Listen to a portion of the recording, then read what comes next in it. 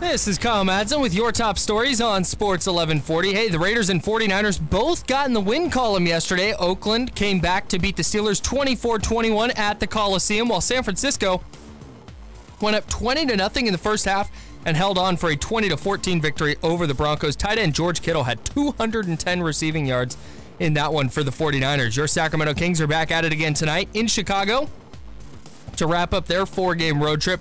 They'll play a Bulls team that lost by 56 to the Celtics over the weekend. Our coverage right here on Sports 1140 kicks off with game night at 3:30. Kings Live is at 4:30, and tip-off is set for 5 o'clock. And the Baseball Hall of Fame will have 2 new members. Former White Sox DH Harold Baines and former Cardinals closer Lee Smith were both announced as Hall of Famers yesterday. It's 7:01. Time to put your lights up. If you haven't, Squeaky Clean can hang. Visit squeakyclean.com. Those are your top stories. Time for the second hour of the drive on Sports 1140 KHTK. Rise and shine, sleepyhead. I'm not letting you go to work today. Wait, what? Everybody, listen up. Welcome to The Drive. Morning, morning, morning. You're gonna talk. Get on the phone at 339-1140. Pretty awesome, huh? Jump in on our text line at 441140. Everyone is talking about it. You must know that. The Drive starts now. That's what I'm saying. Did you say that on the air? No. Oh, okay. Well, it's still what I'm saying. All right, we're going to talk Kings in this segment. We were talking during the break. The first highlight listed here is because we're going to go over a little bit of the Cavs game and then the Pacers. The first highlight here is it's a Iman Shumpert jumper, make it 7-2 Kings. Can we just call that a Shumper? Yeah. Shumper. Iman Shumpert jumper. It's a Shumper. And I'm on Shumper. Here it is. Buddy Hield has the dribble, looks, finds Iman Shumpert. Shumpert tees up a straightaway 20-footer and hits nothing but net. Iman off the bounce at the top of the foul circle, gives the Kings a 7-2 lead, and Larry Drew walking out on the floor says, we got to do better than that. Great first quarter for the Kings. I believe it was an identical output. What was it, 34, 36, something stupid like that in the first quarter that they put out against the Suns. In the first quarter there, Cleveland had scored more points than the Suns did. But unlike the Suns game, Cleveland actually came back, and they actually took the lead at one point in the second quarter. De'Aaron Fox, though, was brilliant that night. I think part of that was showing out a little bit for our guy Colin Sexton. And he went end-to-end here. Clarkson steps into a straightaway 3, bounces high, no good. Battle for the rebound, chased down by Fox. Fox accelerates into the front court, weaves right, goes left, to the window and scores. An end-to-end push by De'Aaron Fox, a 7-0 Sacramento run, and the Kings have a 5-point lead. Your Petkus brothers moment of the game. Thank you, G-Man. That was your Petkus brothers moment of the game. Get the spectacular backyard you've always wanted with a beautiful Petkus brothers patio or sunroom. The best price, best value guaranteed every day. Kyle, knock, knock. Who's there? Petkus Brothers. All right. Petkus Brothers who? Petkus Brothers for the spectacular backyard you've always wanted. That's a good one. You like that? Yeah. It's a dad joke. It's funny because it's true. Mm-hmm. So is the Kings getting a victory. Final seconds now.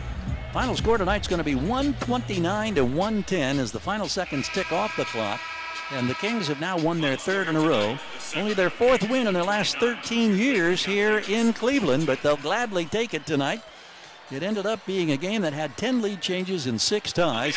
And Sacramento got great performances from so many players along the line. We mentioned the great night for De'Aaron Fox. 29 minutes, 30 points, 12 assists, 25 points for Buddy Hield. Amazing.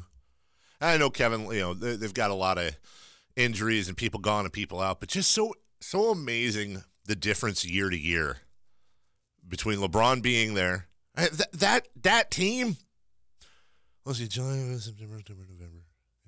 That team was in the NBA Finals 6 months ago. Yeah. And they are now one of the worst teams in the league. Really does remind me of the year. Remember when Michael Jordan retired and everybody left and the Bulls were like 1-81. No, not really, but they were horrible. Didn't they win like 19 games? Yeah, it was really something bad. Terrible. Well, the Kings, that made them 2-0 on the road trip. Move on to Indiana. No Victor Oladipo.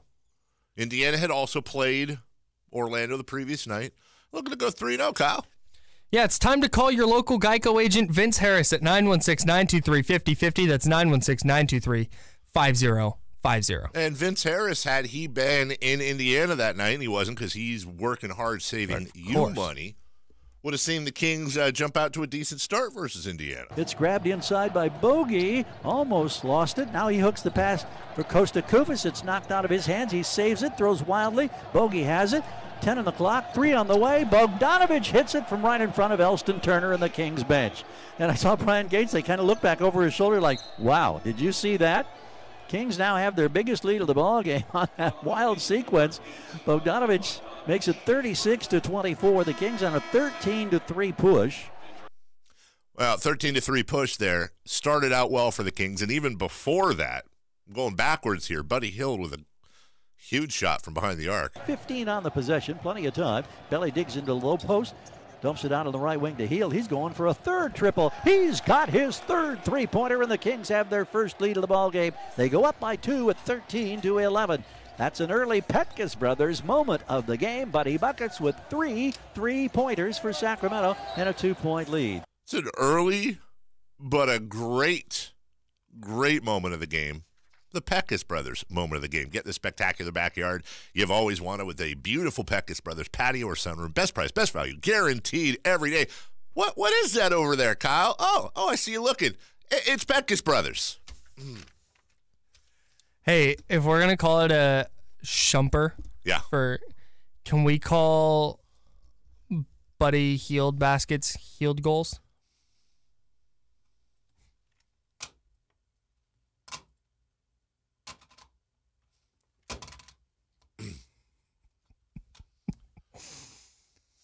You want to just break now? Like for the day? Yeah. Yeah. We'll just play the outro. Just leave and come back tomorrow? Yeah. The real reason I'm silent, though, is not an offense to your dumb joke. It's a like bad joke. I'm actually running through other players. Like, would it be a Fox throw? No. Would it be a... See, don't. Just... No, I'm not. Play some highlights. All right, I'll play some highlights right now. Hey, here's a Willie Cauley-Stein turnover. Backcourt steal, Cauley-Stein. Kings now with a fresh full clock. No need to rush, and they throw it away. It's going to be a breakaway basket coming up. Corey Joseph going to be challenged by Buddy Hield. He scoops, it bounces twice, it settles in. 71-68. Kings are down by 3. You see what you did there? You pissed off the G-Man. Did you hear the disdain in his voice on that? I did. Like, he was really upset. And he turnover. Yeah, here's... Throw it away. You weren't looking for it. Listen to G-Man. The inflection in his voice changes a lot. Here's G-Man off a Marvin Bagley hook. Bagley isolated right side. Drives to his left. The jump hook right on target. He gathers very nicely and converts. Okay, that was... It's grabbed inside by Bogey. Almost lost it. Now he hooks the pass for Costa Kufis. It's knocked out of his hands. He saves it, throws wildly. Bogey has it. 10 on the clock, 3 on the way. Bogdanovich hits it from right in front of Elston Turner. And He's excited. That's excited Gary Gerald. Happy, excited G-Legend. Now listen to the difference when Willie Cauley-Stein decides he doesn't care about Gary Gerald and wants to turn the ball over. Backcourt steal, Cauley-Stein. Kings now with a fresh full clock. No need to rush, and they throw it away. It's going to be a breakaway basket coming up. Corey Joseph going to be challenged by Buddy Hield. He scoops, it bounces twice, it settles in. 71-68. Kings are down by 3. 9-0 run. Jaeger calling timeout. See? If you asked me what team Corey Joseph played for now, I think the Pacers would have been 30th on my list. Yeah, I would have said like Moscow or somewhere in Europe or Turkey. Honestly, I thought he was still on Toronto. Nope. I maybe would have guessed the Celtics. Nope. In the end, the Kings ran out of gas, didn't work, and the Pacers got a win. 1.6 is the determination. Giles with the inbounds to Mason, fakes the shot, and Collison jumps over him and then comes over to congratulate him. Indiana gets revenge.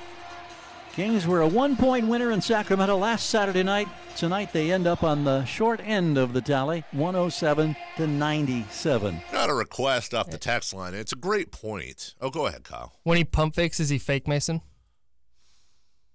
Got a request off the text line, the Jiffy Lube text line, and it's a good point. With all the audio we played, we didn't play the Troy Williams. Nasty. That putback was, I still don't know how he did. It was like some Inspector Gadget, Plastic Man craziness. He bent around the backboard. He's made 3 triples, trying to free up, shoot another one. He does. It's missed. Stick back, coming baseline right. Oh my goodness, Troy Williams came out of nowhere, and that brought everybody up off the Kings bench across the way. That was superb. It was superb. Wasn't enough, though. Kings lose. Doing some producing on the air, Kyle. I just got a text. Yeah, I see that happening. Asking if we have any slots available tomorrow if we want to talk to our old friend Eric Armstead. Yeah. I think we do. He had a really good game. Yeah, absolutely. Love to talk to Eric Armstead of the 49ers. They got a win. It's an emotional moment. We'll play that audio a little bit later in the 7:35. Yeah, I'd love to talk to Eric. Love talking to Eric Armstead. Talk to Eric Armstead tomorrow. So tomorrow will be kind of a Niner day because we got Matt Barrows on. And then we'll play the Eric Armstead interview, and who knows, maybe it'll end up on some national publication's website. Maybe somebody will take some clips. Okay, yeah, maybe. Kings in action tonight, 5 o'clock, right here on KHTK. If you have a split screen on your TV back at home, or maybe you pull out the old black and white, you can watch the Kings and the Monday Night Football right next to each other. Seahawks and Vikings, big NFC playoff implications. We kind of got to go here, but speaking of 2 TVs, I'm moving into a new place, and I have an office. Carl, I have an office. Am I required to get a second TV in there? In the office? Yeah. Yeah. Okay. Because for many reasons. Because I don't. Okay. Number one, TVs are relatively so cheap right now. You can get a 32-inch TV for seriously $100, which is all you need. You can get a stand for that's what I have. $15. I have the mount. I have a 32-inch mounted up there. There right you now. go. So you put one in your office. So does Frank Gore.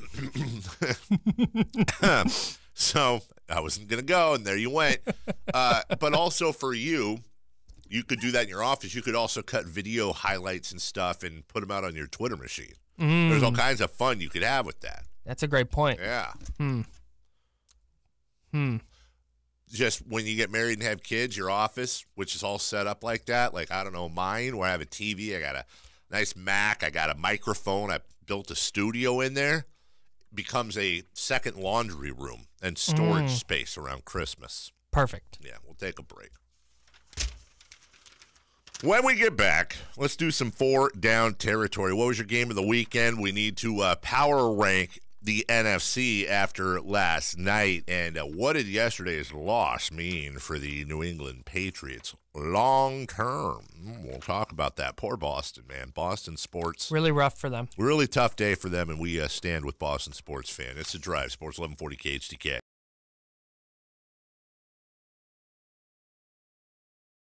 4-down territory. Brought to you by Firewings.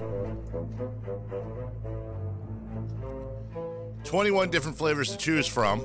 Hey, firewings.com. Just wing it. I think I'm going to go today and get the Nashville Fire chicken sandwich. You should. I'm going to. That's happening. You really, really should. That's a thing that's going down today. It went down Friday, and it was amazing. A little big turnout. Big turnout at the house.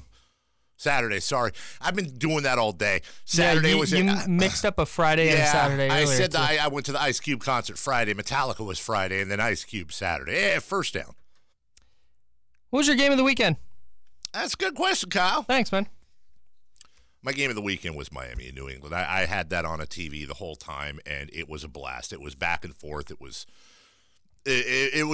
knowing we screwed a lot of things up on Friday. Our 4th down question Friday was, who's going to lose by more, the Raiders or the Niners? Well, they shockingly both won. But one thing we did talk about, though, was that Miami curse, that Tom Brady and the Patriots go into Miami and just suck there. It is by far so weird. The worst performance for Tom Brady's Patriots anywhere. And we mentioned the only place Tom Brady has more losses than Miami is New England. And it's actually pretty close.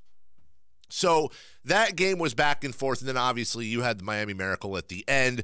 Those are always fun to watch, and that's a play you'll see replayed for years and years and years. There were definitely some other options, but I feel like I'd be forcing it if I picked a different game. I think I'm going to go Cowboys-Eagles. I with respect to Chiefs-Ravens, but Cowboys-Eagles, because of this, there were 15 points scored in that game. 18 total points scored with 12-11 to go in the fourth quarter. The Cowboys responded with a touchdown to make it 16-9 with 7:46 left. Philly tied it at 16 with 3:12 left. Dallas went up 11 seconds later, 23-16. Then the Eagles came back to tie it with 1:39 left at 23-all. And then the Cowboys won on a ridiculous Amari Cooper touchdown in overtime, where if it had been a better throw from Dak Prescott, it's probably intercepted picked off and taken to the house the other way. Instead, it gets tipped up in the air. Cooper catches it and goes in for a touchdown.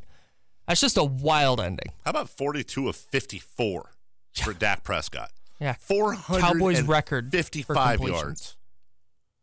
Amari Cooper's looked decent. He looked okay, since for he's sure. been on the cow. You looked okay.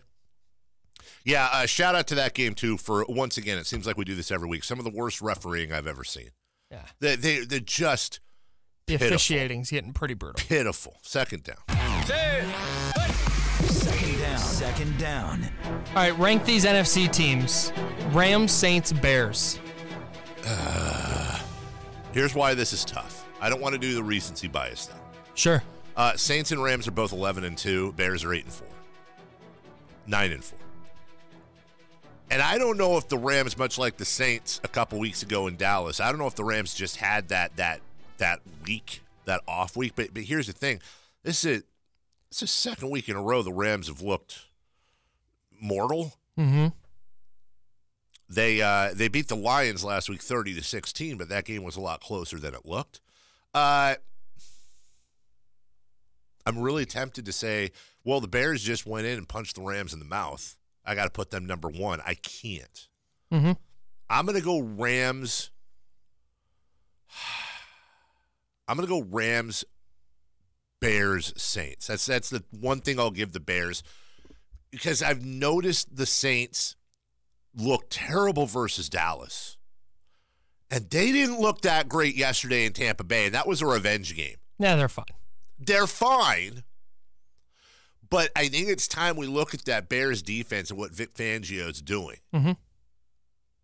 And it's very interesting now to see how that's going to work in the NFC. If you told me the Bears are going to win the Super Bowl this year, I'd be surprised. But I wouldn't be shocked at this point if that defense stays hot. They're a contender for sure. They're a bona fide contender for sure. Absolutely contender, but I can't put them number one at this point. I've still got Saints 1 because I think their defense, they have the best combination of offense and defense of those three. I'm going to go... They beat the Rams. Right. And they beat the Rams in New Orleans. Mm-hmm. I think I'm still going to go Rams 2. Okay. And then Bears 3, but mostly because that defense is incredible. It's the best defense in the league. But I just don't trust them to score enough points, because they're going to have to go on the road to New Orleans or L.A. Sure. And I don't trust them to be able to score with those teams. I know people are going to say, well, with that defense, they only need to score 20 points. And I don't know if they can do that. Matt Nagy's done a great job, but Mitchell Trubisky looked bad last night. And he's looked bad more times than he's looked great this year. I'm going to switch, and I'm going to actually put the Bears 8th in the NFC, because I just remembered that our dumb listener, John, is a Bears fan. Oh, King's Twitter MVP? Yeah, so Bears 9th best in the conference. Third down. Third down. I just want to note, I said King's Twitter MVP, and you said yeah. No, I didn't. Did the Pats lose the Super Bowl yesterday? Okay, yeah, no, I wrote that right. And we got to be quick here, but here's the deal. The Pats are now 2 games behind the Chiefs. They hold the tiebreaker with the Chiefs, but they are 2 games back. It would take a monumental collapse from Kansas City to lose out on that one spot. Here's the deal. The Pats have not lost in the playoffs in New England since the 2012 AFC Championship game versus the Ravens. They're 8-0 at home in the postseason. ever since that loss. All right, that loss. For Brady's entire career, the Pats are 19-3 in Foxborough. However, when playing in January on the road, which doesn't happen that often. Think about this. 19-3 under Tom Brady when playing in Foxborough in the playoffs, 3-4 while playing away games in the playoffs. Two things there. Number one, that's a bad record. Number two, that's only 7 games in the Brady era. The Patriots aren't blowing people away anyways this year, number one. Number two, that pretty much guaranteed they're not going to have home field advantage throughout the playoffs. Yeah. So that's why I ask about the Super Bowl. I think the Pats have to be the 1 seed in order to get there. I don't think that happens. I don't think they get through the AFC on the road. So, yeah, I think we might look back at the end of the year to yesterday's game and say that's where the Pats lost their opportunity. Yeah, they've had a couple of weird losses. That game yesterday, they had that weird loss to the Jaguars.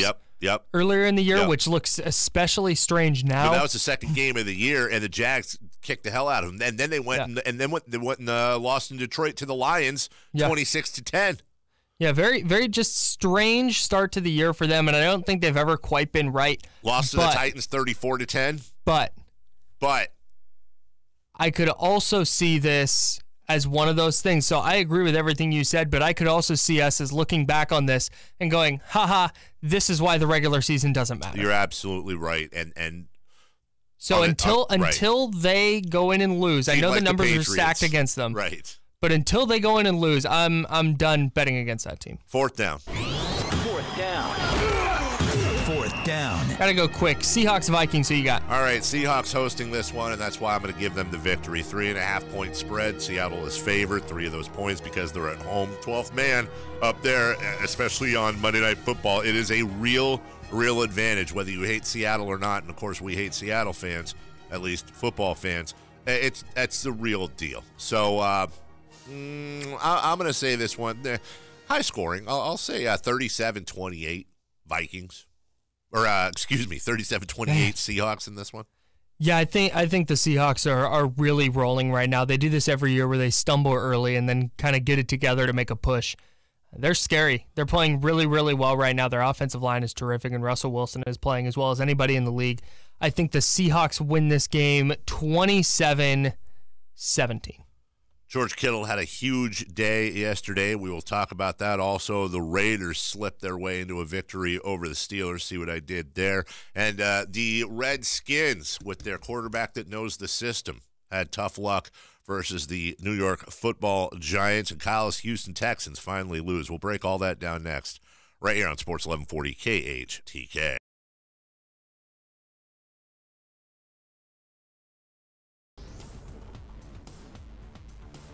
This is Kyle Madson with your top stories on Sports 1140. The Raiders and 49ers both got in the win column yesterday. Oakland came roaring back late to beat the Steelers 24-21 at the Coliseum. San Francisco went up 20-0 in the first half and held on for a 20-14 win over the Broncos. Tight end George Kittle had 210 receiving yards for the 49ers in that one. Your Sacramento Kings are back at it again tonight in Chicago against a Bulls team that fell to the Celtics by 56 points over the weekend.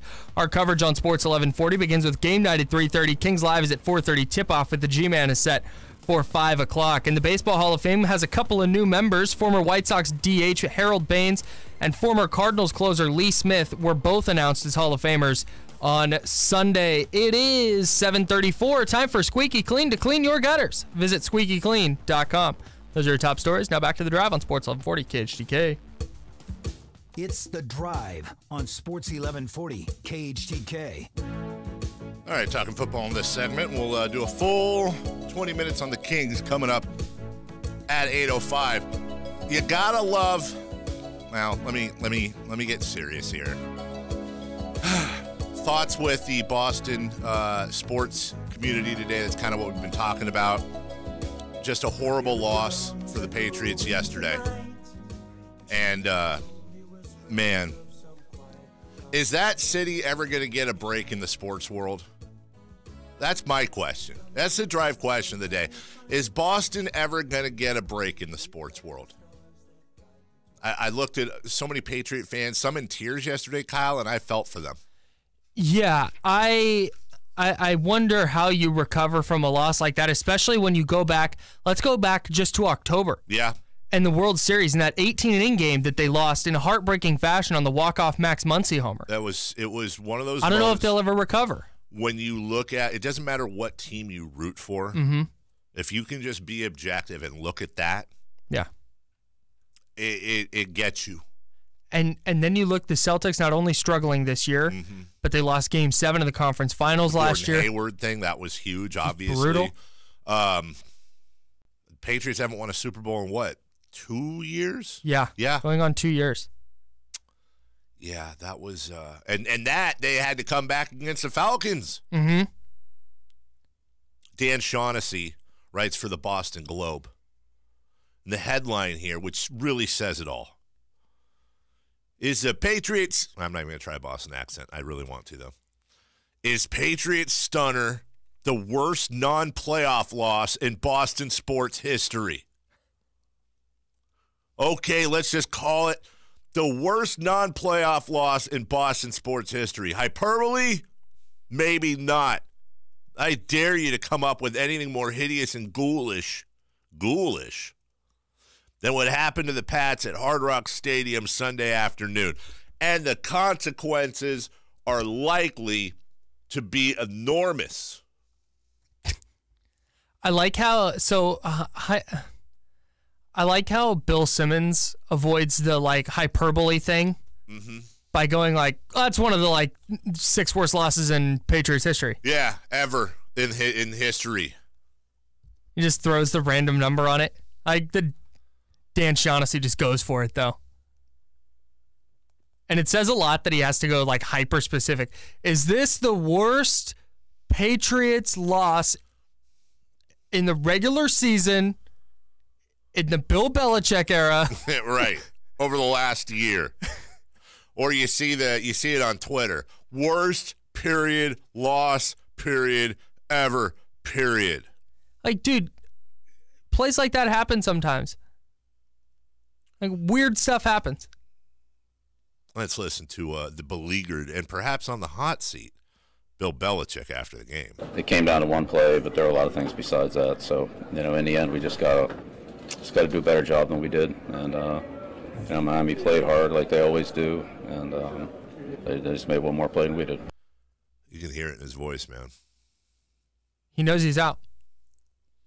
I wonder if he even knows what league he's playing in. Yeah, a lot of points scored in the first half and not so many in the second half, but it's the National Football League. Okay, all right. He knows what league he's playing in. Tom Brady, 41 years old, by the way.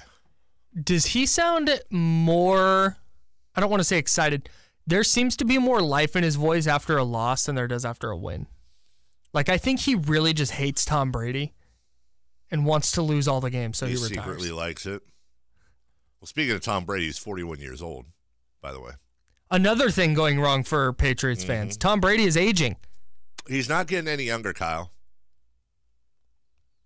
And I just wonder if, Tom should have even come to this. They made a good play. I think we all had plays on offense for kind of those desperation plays, and I thought, they did a good job executing it. So they got it to their fast guys, and, football's a crazy game. It shouldn't have come down to that. I think we left a lot more points on the board offensively, and, that's football. Tom, we talked about this Friday. It sure is tough for you to play in Miami, isn't it? But they got a good defense. They play well at home. I know we said it's tough to win here, even when it seems like, we should. We figure out a way to, finish it the right way. And, give them credit. They made a great play at the end. They made a great play. They made some other great plays. So. Wow. Unbelievable. What play was that? Tannehill, last shot, back to throw. They throw it down. They try to pitch it, and they do. To Parker. Parker pitches it, and it's Greg! 30, 20, Gronkowski's got a tackle! Oh, no way! He goes in the end zone! Touchdown! The Dolphins win! Unbelievable! Are you kidding me? That is unbelievable! I don't believe what I just saw! That was so bad on many levels, but at least they were excited. Way to work the equipment, by the way, guys. Sheesh. Patriots weren't as happy. At the 15-yard line, Tannehill throws down the middle, caught by Stills, laterals back to Butler, or rather Parker, who flips it to Drake. He runs across the 40 of New England, angling inside to the 30, 25, 20, 15, 10. He's going to win the full race to the end zone. The Dolphins are going to win it on the lateral. What? Didn't talk for 34 seconds. Oh, Jesus. Oh, Jesus. Oh, jeez. By the way, how about Gronk being out there playing safety? From the 530 Boston, most snake-bitten sports city in America. That's a question. Man, Patriots lost. Miami won. That was a fun finish for all. Let's move on to the local teams here. The 49ers hosted the Denver Broncos, who aren't exactly world beaters, but definitely were favored in this game. But apparently that's because the betting public and the bookmakers didn't know about Nick Mullins and George Kittle. Out of a pistol, showing a little fly sweep motion. Mullins pulls the ball back, throws to a wide open Kittle near side. Kittle 40. Kittle needs a block 50. Kittle got the block. Goodbye. 30. He is gone.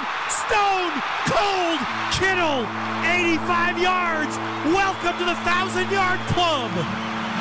Touchdown, 49ers. You know, Michigan tight end Jake Butt, true last name, was drafted one spot ahead of George Kittle by the 49ers. And George Kittle has now, and you got to consider this too. On one hand, the argument is, look at the quarterbacks he's had this year, and he's still a top tight end in the league. On the other hand, sometimes I see when you have bad quarterbacks, the tight ends tend to shine, so I really don't know which way to take that. It'll be interesting to see Kittle and Garoppolo hopefully play a full season next year. Either way, it was George Kittle, Kyle, had, 200 and something yards in the second quarter? No, I mean, not in the second quarter, but cumulative. I know you're Niners wire guy, so I figured you'd have it nailed. Yeah, he had 210 in the first half. And that's what he finished with. Yeah, he's 4 yards off the single-game record for a tight end. They couldn't get him the ball once in the second half. Like, not even a little screen. Something. The issue became the Broncos were so heavily focusing on him, keying on him, and Nick Mullins doesn't have the talent to take advantage of the holes left open by a defense when they do that. And the game was too close that the Niners could just start trying to force throws to Kittle. Right. Like they needed to gain yards and score because their defense isn't very good. And we saw it. They only ended up winning by 6. Yeah. Because they went away from George Kittle. The Broncos were 5 of 7 on fourth downs. That's not a good defensive stat for the Niners. The Pro Football Reference has records dating back to 91 on fourth down conversions. 5 ties the record for number of conversions on fourth down in a game since 91, and 7 ties the record for attempts. I've got a stat for you then. Please. George Kittle had 210 yards receiving in the first half. It's the most in a half since Steve Largent in 87, I believe. And the 49ers outscored the Broncos 20-0 in the first half. Uh-huh. George Kittle had 0 yards receiving in the second half. The Broncos outscored the 49ers 14-0. Coincidence? I think not. I don't think so. Just throw every ball to George Kittle. I don't care if he's covered. George Kittle will find a way to catch the ball. A big thing for me for the 49ers yesterday was Dante Pettis had a huge drop in the third quarter on a 3rd and 7 that would have gone for a ton of yards, but he turned his head upfield too early. He dropped the ball. Niners had to punt. Later on in the game, on a 3rd and 3, a ball goes off Trent Taylor's hands into the air, gets intercepted. Yep. Huge play in the game. Both of those guys converted third downs on the Niners' last drive to ice it. Or what should have iced it. George Kittle's 400th yard. Something that has gone overlooked because they won was the clock management at the end. Yeah, that's inexcusable been an snapping it too early and kneeling down. Yeah, how do you botch a victory formation? Like that is something that you have to work on, that you just have down. And I know the Niners needed to work on things other than a victory formation, but that's just easy. That's easy math. You know, you have a 40-second play clock. Right. When you have 2 minutes left and a first down, you know you have to snap it 4 times, and that 4th time the clock needs to run all the way off. And it's inexcusable to snap it early and then kneel down with time left. That could have just been a disaster. Well, they snuck out with the victory, and I like your point. They haven't had much experience in victory formation this year. After the game, there was a special moment in the locker room. Tony York, the 35-year-old younger brother of Jed York, the owner of the 49ers, passed away on Friday. That was a surprise announcement over the weekend. The family did not release details, nor did they need to, on the cause of death, but obviously something that shook the organization up. They go out and they get a win, and they had cameras in the locker room after. I'll let you take a listen. We made it a little bit harder than we needed to, but I feel good now, guys. It was everyone across the board. D, you played your ass off. O, played your ass off. Special teams played your ass off. I want to get one game ball out first, all right, in particular. All right, George Kittle, what'd you have, 210? All right. Hey, 5 yards off the all-time record. Hey, my fault I can do the ball. Awesome job. Hey, guys, next. Since I've been here, all right, the biggest Niner fan I've been around is Tony York. All right, you obviously he's an owner and everything, but I'm telling you guys, he loves the Niners more than anyone I've been around. All right, I don't want to say it, but there was no doubt about it who we were playing for today. Jed, the fact you could come today here, be here with us.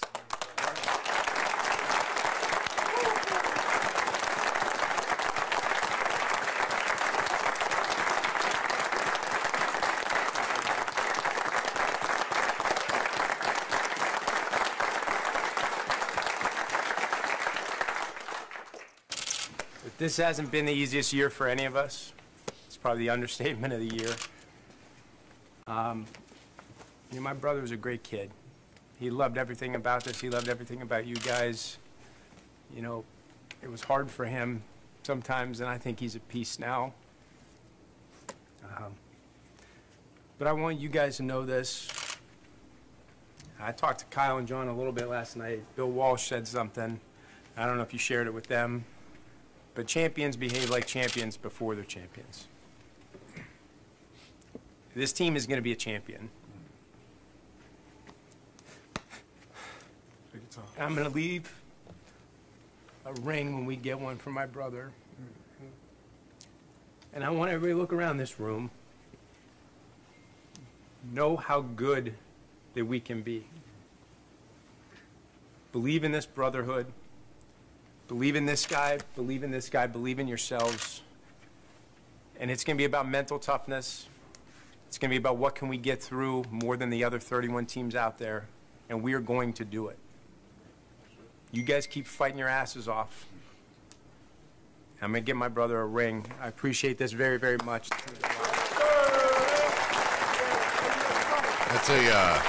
That's a pretty raw moment from the 49er locker room. Puts a little context into that victory yesterday. Could not have been easy for Jed York or any of them. And normally I can't stand when owners address the team other than after a Super Bowl. It makes no sense to me. It's never made any sense to me. In this case, that was very appropriate and well said by Jed, who's taken a ton of crap over the years. A weird thing, Kyle, I looked at the team announcement, the official announcement.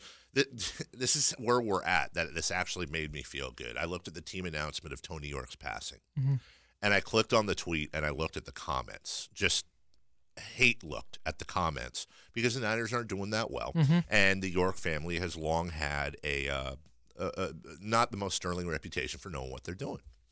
I looked at the comments just to see which jagbags were going to Sure. It's probably 112, over 100 comments. Not one.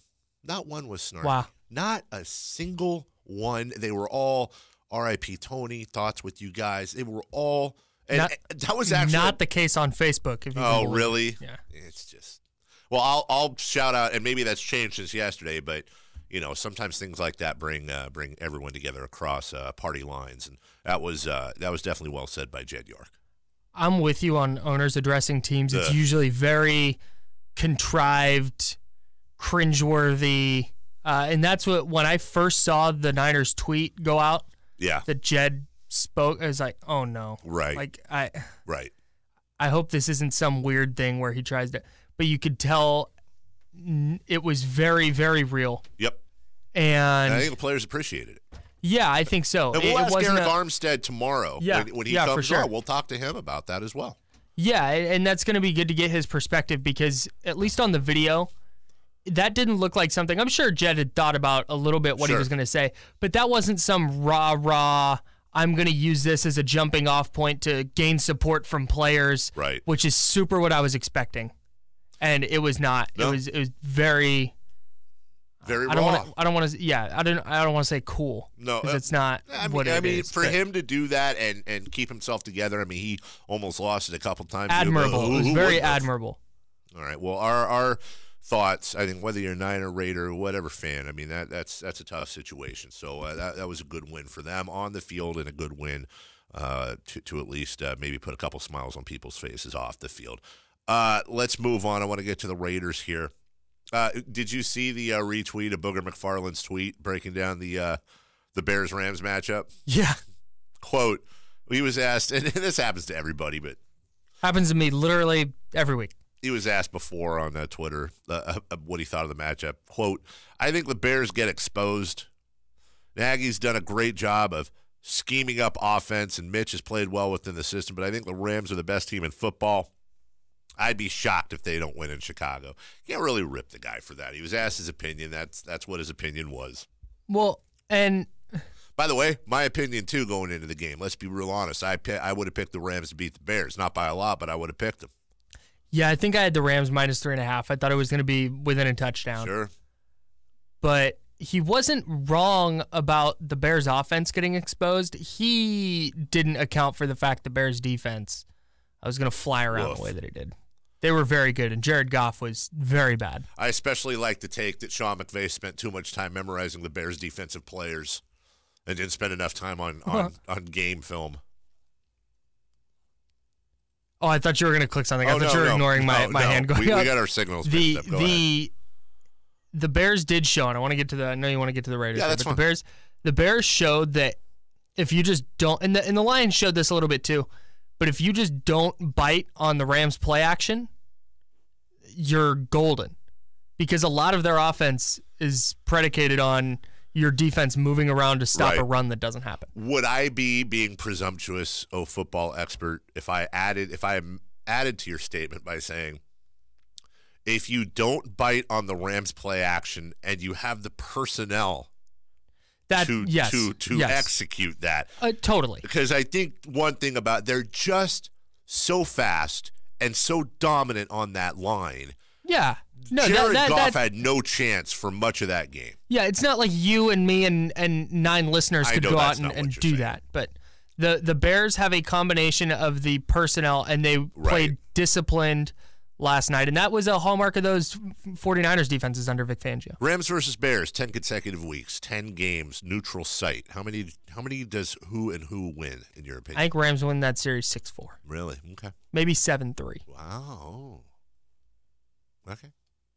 I want to get to the Raiders here, and I'm screwing Raider fans. You know what? I'm not going to get to the Raiders. We're going to do Kings in the next segment, but I don't want to screw Raider fans after a big win like that and put them in for a minute. 30 seconds. Yeah, there. We'll lead the next segment with Raiders and then slide into the Sacramento Kings. We'll pause and take a break here. Hey, listen, when we come back, we will get into the Kings. We'll preview tonight. We'll talk about the Raiders' win over the Steelers. And I am curious. I would like to know from Raider fans. We were making fun of it earlier, but I would like to know the bulk of Raider fans whether or not they enjoyed the win yesterday, or is your mind on the draft? I put out a poll yesterday. I haven't even checked the results asking that same question. I'll give you the results when I get back. But before we go to break, here is Kyle Madson at the Kyle Madson Sports Desk. It's time to call your local Geico agent, our favorite Geico agent, I think I'm allowed to say, Vince Harris. at 916-923-5050. That's 916-923-5050. Vince Harris. Vince Harris is, don't call him Vinny. Don't call him Vincent. It's Vince Harris. I hope Vince goes around and speaks about himself in the third person. Like Vince Harris is happy to see you. Vince Harris is a good first last name. Like where you just call it was like John Fitzharris. I grew up with a buddy of mine. His name's David Gray, and he's just David Gray. Mm-hmm. That's I see what you're saying. His first and last name rolls off Vince the tongue. Harris. Vince Harris. Yeah. I thought you were saying like that'd be a great combo, like Jonathan Fitzharris. No, it sounds like Jonathan Fitzharris, LSU. No, just Vince Harris. Go see him. Go see him today. Go see him right now. They may not be open. Get in line. Camp out. Go see Vince. We'll take a break. When we come back, he's getting his money's worth. Raiders, then Kings, right here on Sports 1140 KHTK.